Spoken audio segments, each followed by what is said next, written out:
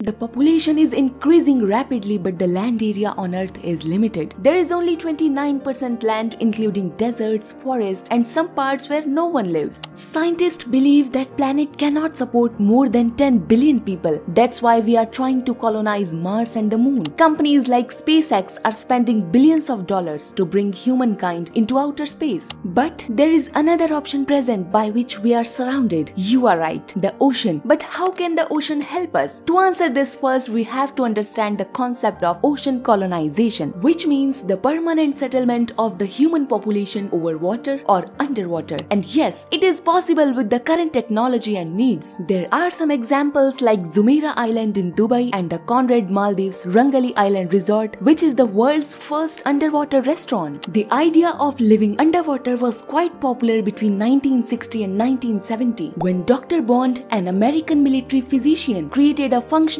underwater dwelling or submarine. The US Navy rejected the project. Then Dr. Bond met Jacques Cousteau and very soon they made the first underwater colony in human history. Nowadays, ocean colonization has become more popular and various companies and countries are going into it. China has constructed port facilities, military buildings, and an airstrip on the artificial islands in the South China Sea. The Ocean Spiral is an ongoing project by Shimizu Corporation, a Japanese company. The project is estimated to be completed by 2030. It can accommodate 5,000 people. But how would it provide basic needs like food, drinkable water, and electricity? The spiral would generate renewable energy using ocean thermal energy conversion or OTEC. In this method, the temperature difference between water at the top and bottom is used by the generator to produce electricity. Drinking water would be produced by utilizing high pressure at a lower depth to purify seawater. Food would be provided by large underwater farms where fish and aquatic plants could be cultivated. On one hand, we are trying to colonize other planets like Mars, but it will cost us so much. Elon Musk said that $120 billion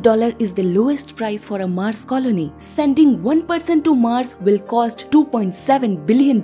On the other hand, the Ocean Spiral project will only cost $26 billion, and we do not have to leave our planet. Living on water is psychologically more comfortable than living in outer space. Ocean colonization can protect us from asteroids and global warming. Human population shift into the ocean can aid in the development of ecological conditions on land. As the population grows, it will provide a home for everyone and allow us to explore the ocean. Ocean colonies may even form their sovereign states or independence. On land surface, the temperatures near the equator can reach 20 degrees Celsius in the summer and minus 73 degrees Celsius at night. On the other hand, at the ocean surface, it is 30 degrees Celsius and minus 1 at the seabed, but it can be controlled. Ocean colonization will affect the ocean ecosystem. Underwater species will be killed and water pollution will increase. Underwater volcanoes, earthquakes, and tsunamis can be dangerous. As we know, pressure increases as we go deeper into the ocean, so we have to construct projects within 300 meters. The fixed position colony wouldn't last long before a major storm hit them. And to survive the waves, we have to build a moving colony. Ocean colonization can lead to two different things. It can give attention to the ocean ecosystem, and in the worst case, the underwater ecosystem will be destroyed, as in the current situation of the land ecosystem.